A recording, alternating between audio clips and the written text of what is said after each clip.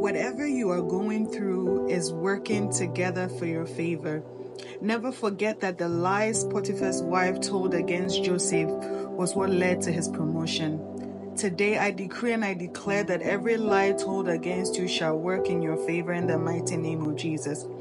Keep trusting in God because He will give you more than you asked for. Remember that when Solomon asked for wisdom, God added wealth.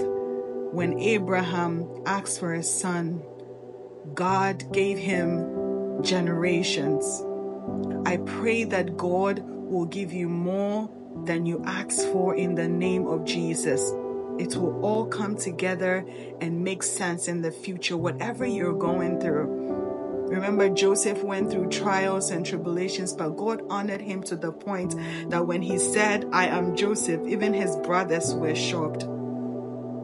I pray and I declare that may God repackage you and reintroduce you to those who have written you off. Stay blessed.